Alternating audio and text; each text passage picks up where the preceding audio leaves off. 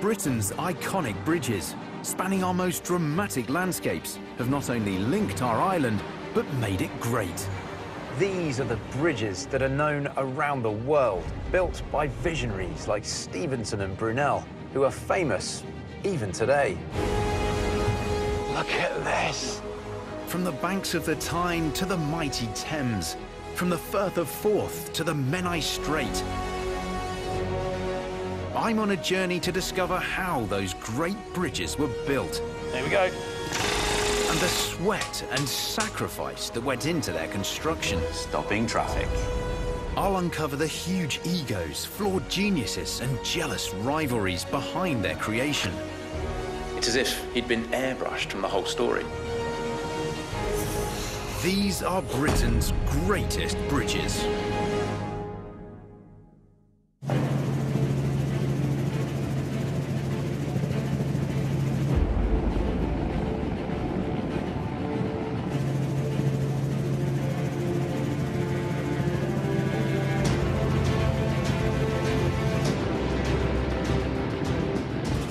This is the mouth of the River Tyne.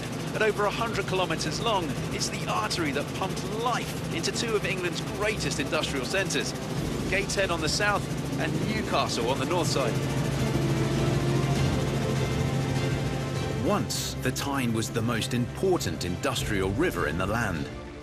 Millions of tons of coal would travel down it, powering the rest of the country.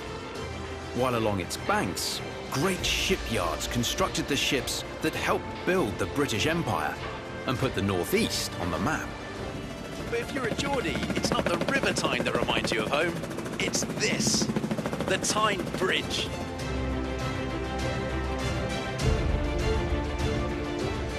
"8,000 tons of solid steel and granite that dominate the skyline. It might not be one of the biggest bridges in the world, but it's definitely one of the most famous. This is such a striking piece of civil engineering on the landscape. It's just stunning. For the locals, the Geordies, this bridge symbolises everything that's great about the northeast. Because the Tyne Bridge is truly a local bridge. To understand why the Geordies love this bridge so much, you only have to look out across the landscape. Almost everything that built this bridge came from here. The refinery where all the steel was made was just an hour down the coast of Redcar. The iron ore was mined from the Cleveland Hills, just 40 miles south from here. And the coal used to smelt it would have probably been mined just outside Gateshead, just over there.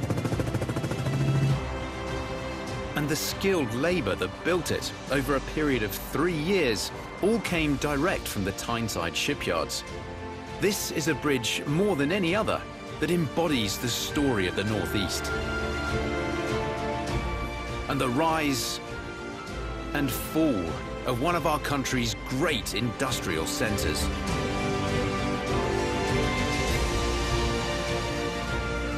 Even now, 90 years after its construction, the Tyne Bridge stands as symbol of the pride and passion of the Geordies who built it and live with it.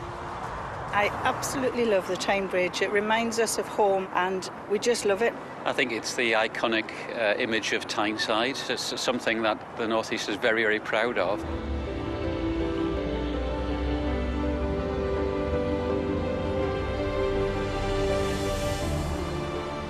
The Tyne Bridge is by far the most famous bridge over the river. It's a bridge that rewrote the engineering rulebook, and an icon men risked their lives to build.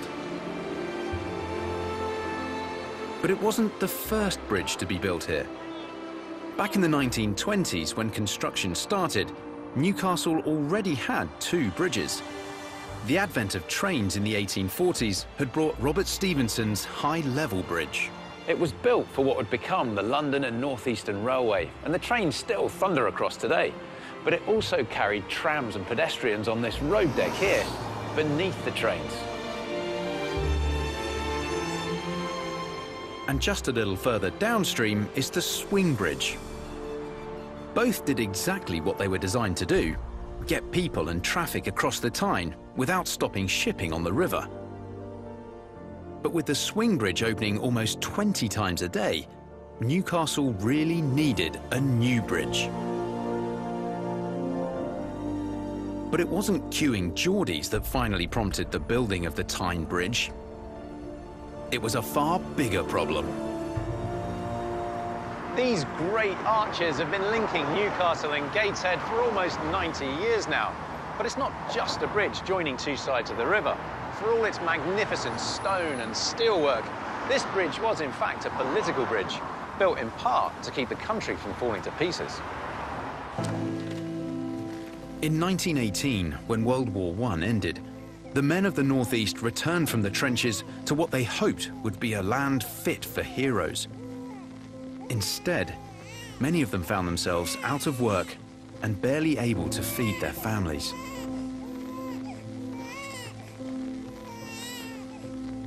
The war had caused a global downturn in trade.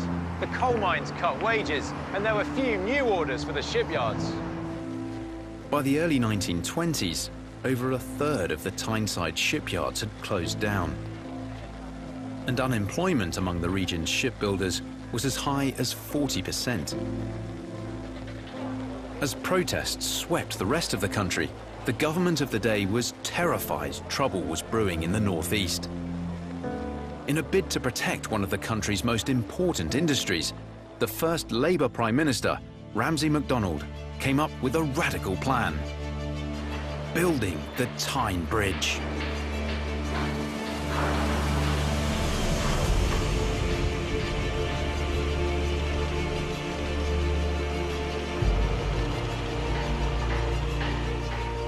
By using the skills of Tyneside's unemployed riveters and steelworkers, the bridge would serve as a massive employment scheme, not just keeping families out of poverty, but keeping alive those essential shipbuilding skills it was hoped would once again be needed when the Great Recession was finally over.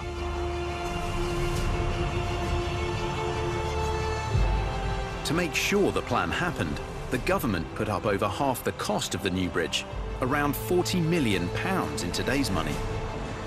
With money on the table, the local council acted fast, the entire design and contracting process taking just 10 months.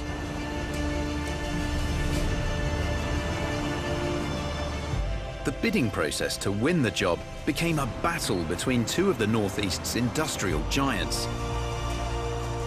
A favourite to win was the engineering firm of Armstrong Whitworth, then one of the biggest employers in Newcastle. Armstrongs, who'd already built the swing bridge there, bid for the contract to build it. But their bid of nearly £750,000 was just too expensive. Instead, the contract went to Dorman Long. Based just a few miles south of Newcastle, in Middlesbrough, Dorman Long was one of the biggest steel manufacturers in the world. But Dorman Long wasn't just a steel manufacturer. It was a construction company too, using its steel to build bridges throughout the empire. But despite its vast experience building big and complicated bridges in far-flung places like Egypt and Zimbabwe, the Tyne Bridge was to be the steel company's greatest ever challenge. And the reason was down to Dorman Long's original competitor for the construction contract, Armstrong Whitworth. Central to this industrial empire, founded by William Armstrong, was one of the most important munitions works in the land. Supplying huge guns to the British Army and Navy, Armstrong Whitworth was situated just upstream from where the Tyne Bridge was to be built. And nothing was allowed to interfere with boats heading to and from the factory, not even the much-needed Tyne Bridge. So Dorman Long's engineers were faced with a massive problem: how to build an 8,000-ton steel bridge 170 feet in the air without affecting the river below.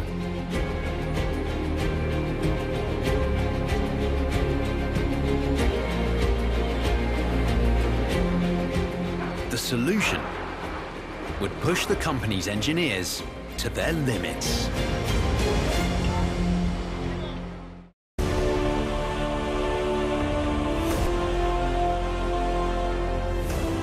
In 1925, building Newcastle's iconic Tyne Bridge forced its engineers to rewrite the rulebook. The incredible 8,000-ton steel structure was built using techniques never tried before. And the reason lay in the Tyne River itself. Although the aftermath of World War I had triggered a nationwide recession, the River Tyne was still a vital artery for the nation's trade.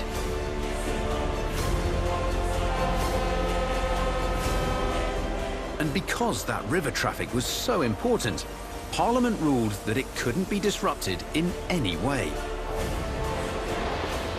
If the constructors, Dorman Long, were to succeed, they needed to find a whole new approach to bridge building. So how do you build a bridge like that without clogging the river up full of barges to hoist the steel up from? Well, the clue is at the end of the arches on each side. The entire weight of the arches rests on these round bearings, in effect a simple hinge which allowed the whole bridge to be built from above rather than below. Thick steel cables ran from the top of the arches to great winches on the banks, holding them up as they were gradually built outwards across the river.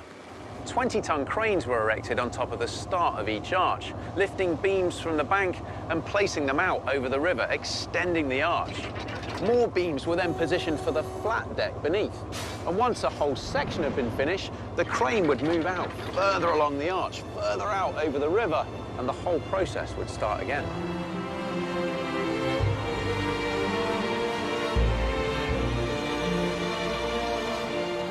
It was an engineering triumph, and it's led many Geordies to believe that the building of the Tyne Bridge was a dress rehearsal for an even bigger project on the other side of the planet. Australia's Sydney Harbour Bridge.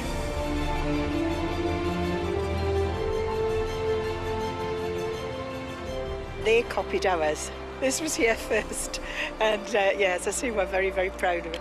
It's as famous, if not more famous, than the Sydney Harbour Bridge, I would have thought, which is 3 times the size, but we think ours is the better of the two. But is there really any truth in the idea that the two bridges are connected? Superficially, they do look similar. Both are so-called through arches, with the bridge deck going through the arch rather than on top. Both are constructed from great steel girders, and both were built at roughly the same time. But is that just a coincidence? To find out, I've travelled 200 miles south to the Institution of Civil Engineers in London. Deep in its vaults is one of the largest engineering archives on the planet. It contains thousands of documents and plans from engineering projects around the world, some going back to the dawn of the Industrial Revolution. So if there is a link between these two great bridges, I should find it here. Now, from the archives, I've managed to dig out an original plan of the Sydney Harbour Bridge. And this is a copy of a plan of the Tyne Bridge that I brought with me. And straight away, you can see there's an obvious similarity. Both got the big steel arch, 2 towers at each end, and the flat suspended section. But have a closer look, and it seems that connection goes a little deeper because both bridges were manufactured by Dorman Long and Company of Middlesbrough. There it is clearly on both plans.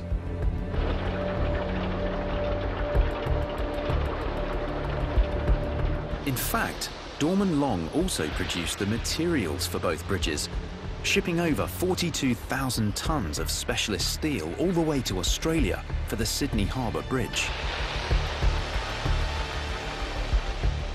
But that doesn't answer the question of which one came first, and whether, as many Geordies believe, the design of the Sydney Harbour Bridge was based on the Tyne Bridge. Look back in the corners of the drawings, though, and we can see 2 different firms of engineers who drew up the plans, the bridge designers. Here for the Tyne Bridge, we've got Mott Hay and Anderson. And for Sydney Harbour Bridge, it's Douglas Fox and Partners. Now, dig a little further, and there's another name on the Tyne Bridge drawings, Ralph Freeman.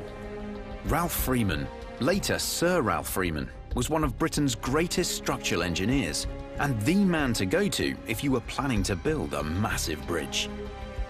Now, we know at the time Freeman was working for Douglas Fox and Partners, the company who designed the Sydney Harbour Bridge.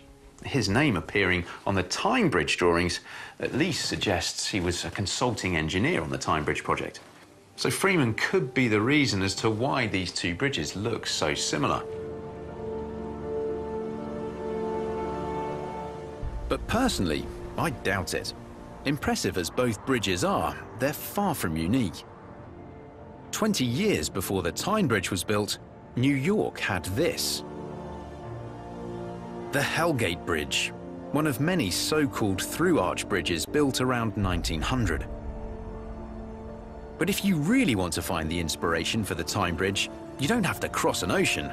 You simply have to travel a few miles upstream.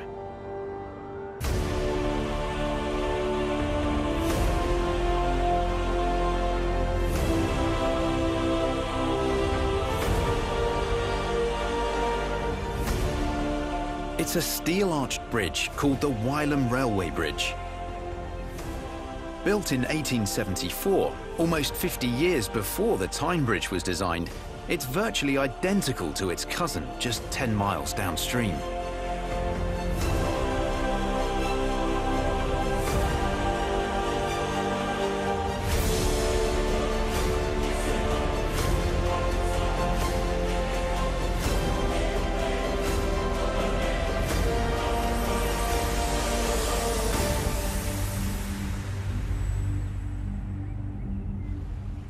And key to both bridges' success is one of man's greatest engineering successes: the arch. Arch bridges have been built around the world for thousands of years, made out of either wood or stone like this one.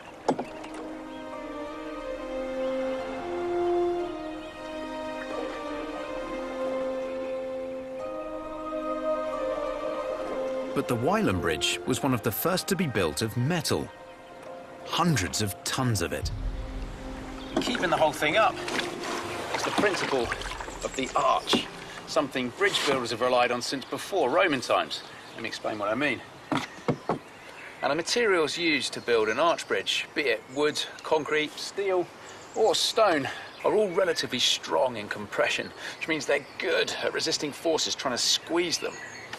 Now, if I build a very simple model beam bridge here, here's my beam on my two supports on the side of the canoe. If I apply a force, a load onto the top, the beam bends. The two ends come up and the middle goes down and the whole beam bends. And that bottom surface of the beam is what's called being in tension. It's being stretched. And if I kept pushing and kept pushing, it would bend and stretch so much until it broke. The bridge would fail. Now, instead, if I restrain the two ends and form an arch shape, as I put load on the top there, as I push down, the material here is in compression. It's resisting it well as well. So the load I push down is carried out through the curves of the arch and down into our strong, solid anchor points at each end. And that's what makes an arch bridge so strong. Just like the Wylam Bridge, the Tyne Bridge looks the way it does because it exploits the same ancient structure. All the weight of the bridge being passed along the arch down to the ground. So as long as the ends of the arch cannot move outward, the arch will stay super strong.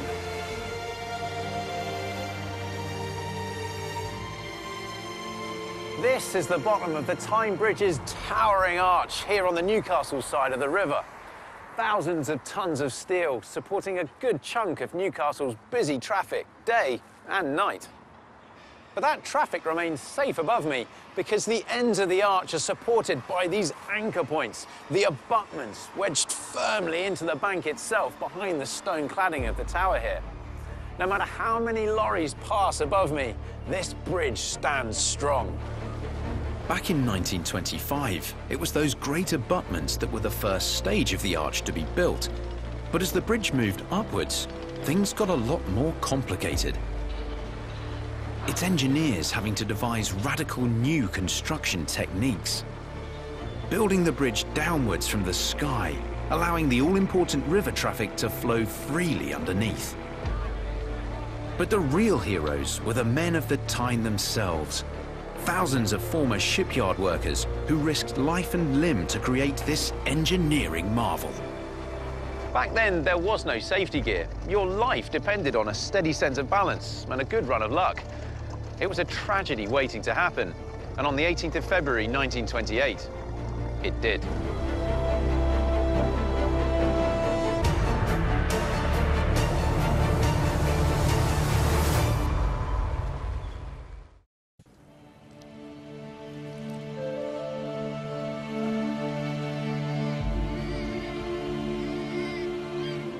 For almost 90 years, the Tyne Bridge has been the symbol of the Northeast. The men who built it were seen as heroes, their skill symbolizing the industrial might of the Tyne.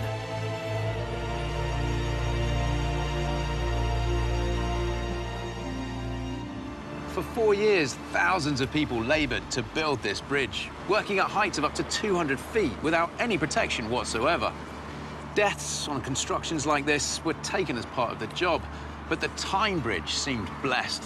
The monkeys working up on the high beams seemed invincible, and dozens of people would regularly gather down below to watch as they scampered about. But just 6 days before the Great Arch was completed, those crowds saw something they'd never forget.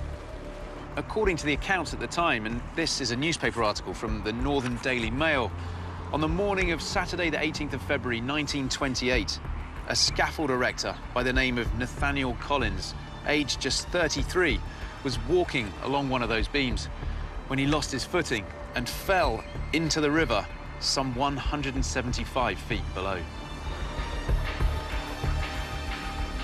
Incredibly, he surfaced alive and was pulled out by a boatman employed by Dorman Long for exactly that purpose.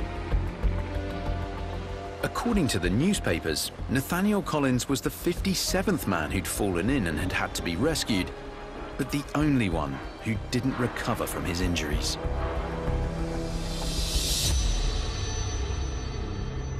His grandson, Bob Collins, still lives in the city and remembers the impact Nathaniel's death had on the family.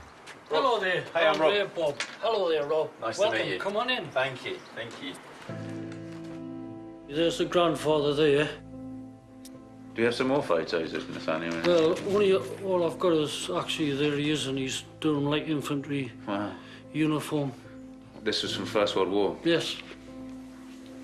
There's an article about when he fell off there. There is Nathaniel. Yes. Scaffolder. From South Shields. Fell at about 175 feet above the river, and watchers gasped as he tumbled off the bridge. His body hit the footway that's the bottom of the bridge there and bounced off that and went in the river. But he died of a fractured skull, etc. Yeah. And then the policeman and one of the staff came to tell him in the afternoon, and that was that. End of her life. She was left with 4 children to bring up, but she never married again. She wasn't too fond of the bridge, and that's a fact. She hated the bridge as well, you know, for what it did to the family. Very sad. That's very tragic, Bob. Yes. But yeah, there was only one man killed, and that was him, unfortunately. Yeah. So how does it make you feel whenever you see the Tyne Bridge or walk across it even? You think of him every time? Yes, every single time. Yeah. Yeah.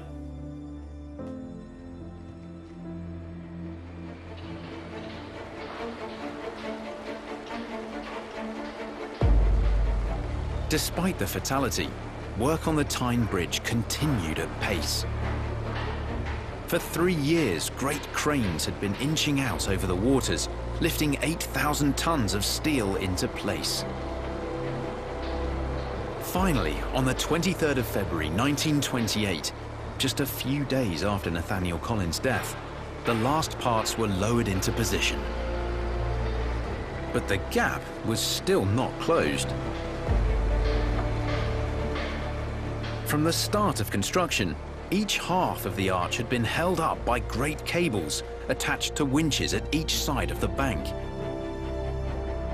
Now, those cables were slackened, and both halves pivoted on their huge hinges until they met almost 200 feet above the Tyne.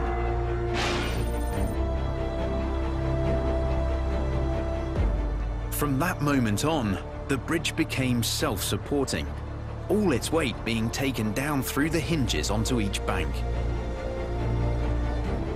Today, the steel arches over the river are as solid as they were 90 years ago. But building these massive arches was only half the story.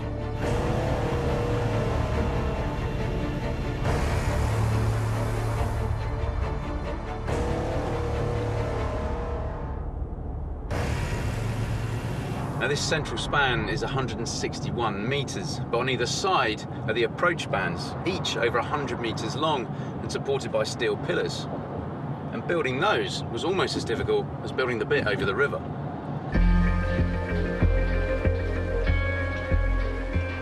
Just like the great arches, building the approach roads changed the way bridges were built, employing a revolutionary technique called launching.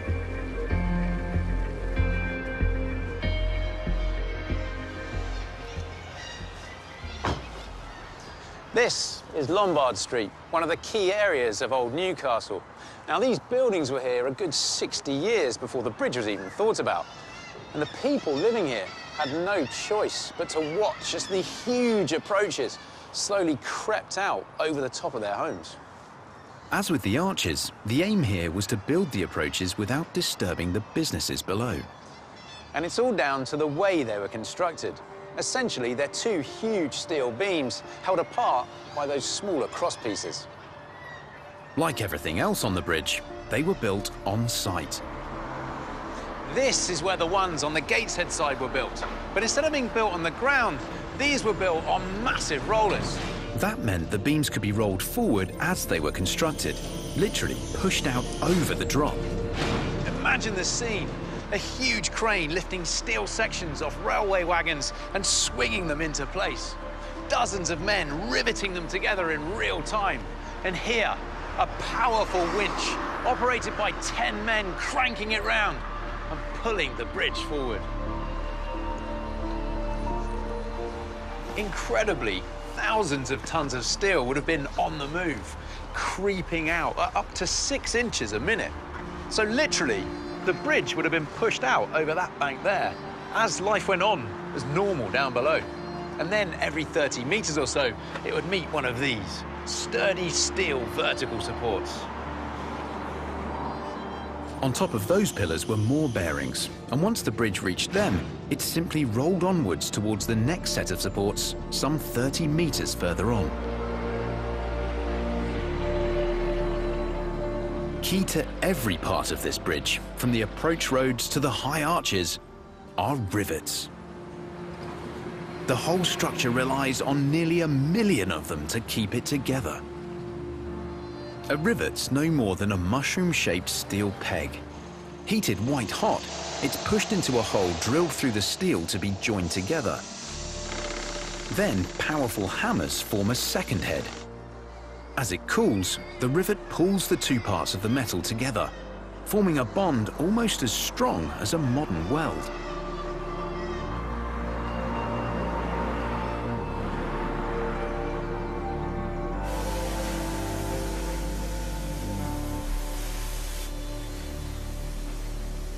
The Tyne Bridge was one of the last really big engineering projects to use these things, rivets.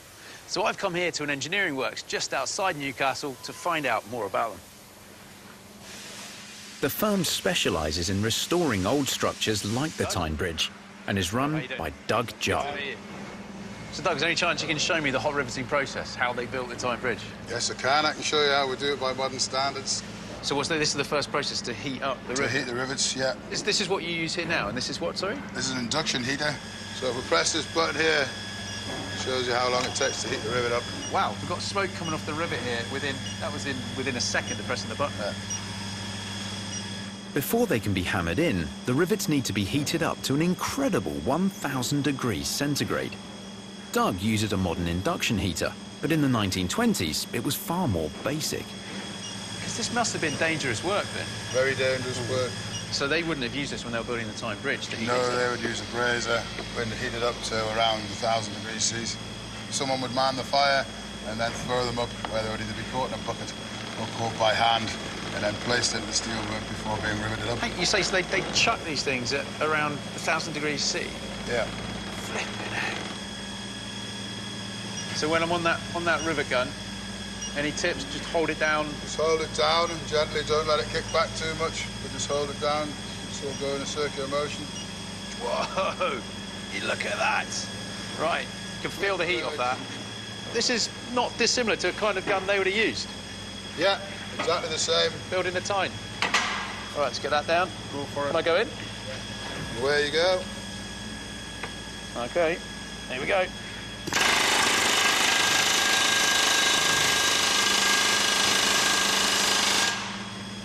Is that right? Best one yet. Oh, look at that. Quite proud of that. That looks great. Good job. Oh, thanks, Doug. Yeah, I guess if you're doing that, I mean, I guess, what, hundreds a day? I would not like to try putting in 100 a day. But when they were back building the bridge, they would have done what? They would have done 100 a day easily, without a doubt.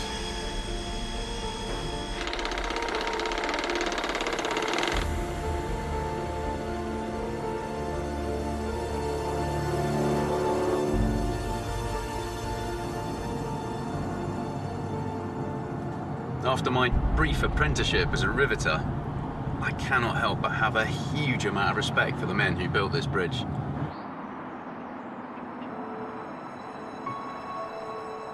Of all the bridges in Britain, building the Tyne Bridge must have been one of the toughest assignments going.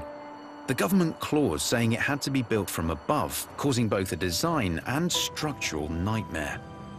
The men risking their necks 6 days a week, hundreds of feet up, often in gales and rain blowing in off the North Sea. But somehow, the Geordies managed it. And on the 10th of October 1928, the bridge was officially opened by King George and his wife, Queen Mary. It is my earnest hope that this notable improvement may help to bring back to your city the full tide of prosperity which your courage and patience under recent difficulties so justly deserve.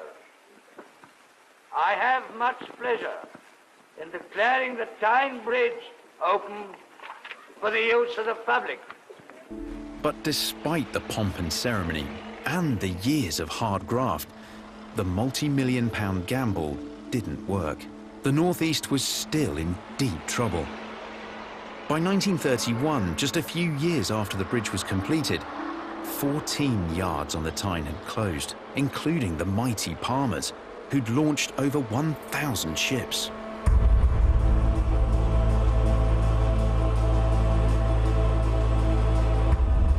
As a means of keeping the men of Tyneside employed and off the streets, building the bridge helped for a while, but it didn't bring the old Tyne back to life. In fact, you can even see evidence of its death inside the bridge tower here.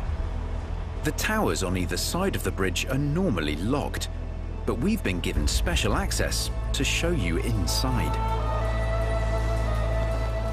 Because it's in here that you can clearly see why the building of the Tyne Bridge marked the beginning of the end of Newcastle's golden age.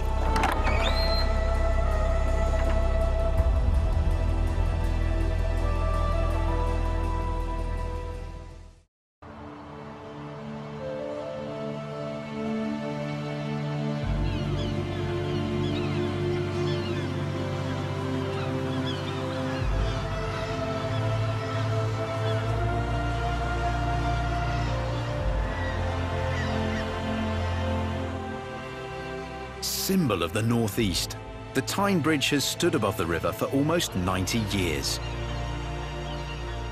Built in the depression of the 1920s, its role was not just to take traffic across the busy river below, but to help boost employment and keep the engineering skills of the Northeast alive until its industries boomed again.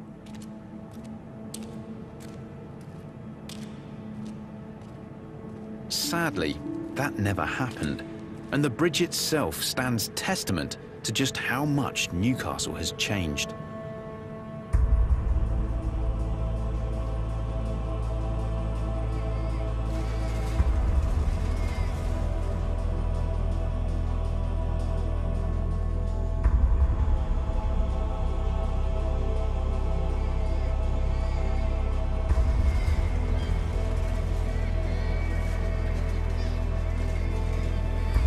These towers were meant to be vast warehouses serving industry on the River Tyne. Industry everyone hoped would boom again like the old days. I mean, just look at this place. It's cavernous and not at all what you'd expect from the outside.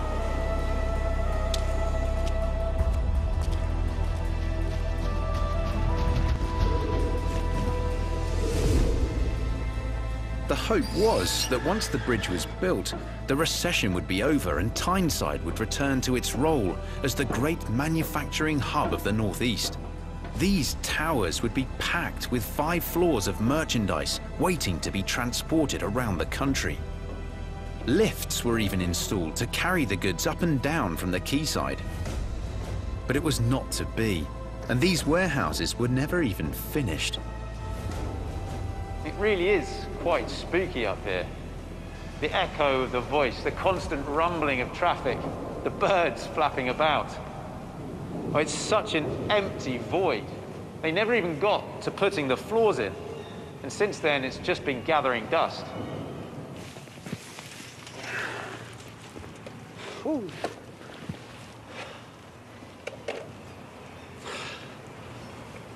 Made it.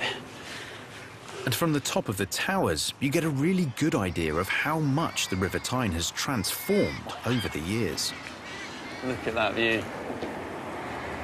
The Tyne I'm looking at, the Tyne this bridge has stood over for almost 90 years, has completely changed. When this bridge was first built, almost every inch of the riverbanks here would have been covered in shipyards. It's sad. For over 150 years, thousands of ships were launched from the yards that once stretched over 11 miles along the River Tyne. The most famous company, Swan Hunter, used to provide a job for life. The huge ships they built, once towering over the city streets.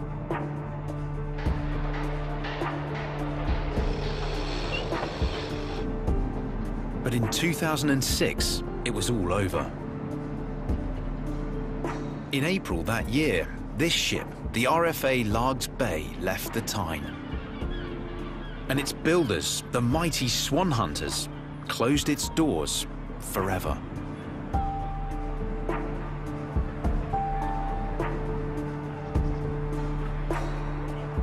Both John Ashburner and his father worked for Swan Hunter and witnessed the industry's fatal decline. 30,000 workers. When I was there, I mean, when I first started, there were 600 apprentices. Taken on each year. And that just petered out as the years went by. Wow. 600 apprentices. That number, 30,000, yeah. to then suddenly not have slowly employment. But surely just dwindled away. Yeah. So how does it make you feel to look at the site now? And I can't really believe it, you know, it's all gone, all the ship. I knew it would get less and less, but there's none at all now, the shipyards on the Tyne. You'd never think in my lifetime that you wouldn't see a ship being built. really, just unimaginable. Yeah. When you were there with the amount of activity down there. Job for life, Yeah. you know. And how quickly things changed. Thousands being laid off. It's sad to see it just sat here like this now, isn't it? Tyneside's shipbuilding industry, which the building of the Tyne Bridge had desperately tried to protect, was finally given the death blow when the last great cranes at the Swan Hunter Yard were demolished in June 2010.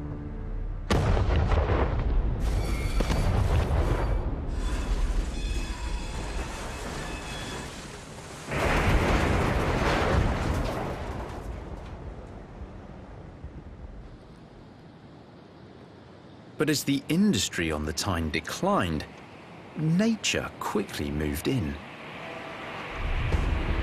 One of the most telling indicators of the scale of change here is not the number of empty hard hats further downstream, but these little guys here, kittiwakes. For me, the fact that this bridge is now one of the most successful breeding grounds for kittiwakes in the country shows just how much change this bridge has seen. The first pair of kittiwakes nested on the bridge in 1997. Now, there are over 700. But the Tyne site they fly over is far from dead. Its population is now again growing fast. The heavy industries may have all but disappeared, but 21st century high-tech Newcastle is buzzing with energy and optimism. Since the Tyne Bridge was built, another 6 bridges have spanned the river to deal with the city's growth. The last of those built in 2001. This, the incredible Gateshead Millennium Bridge.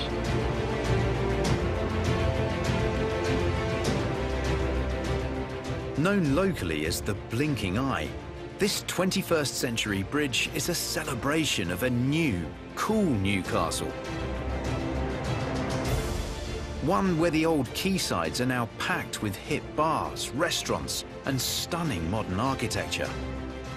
But at the end of the day, there'll only be one bridge that truly embodies this part of the world.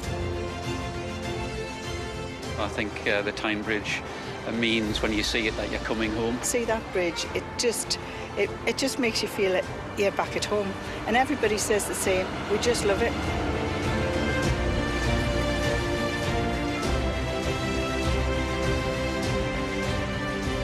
Throughout all those changes, this bridge, the Tyne Bridge, remains an icon, a testament to the skill and determination of the Geordies. You only have to mention it to people around here to see how proud they are. And in my view, they've every right to be so.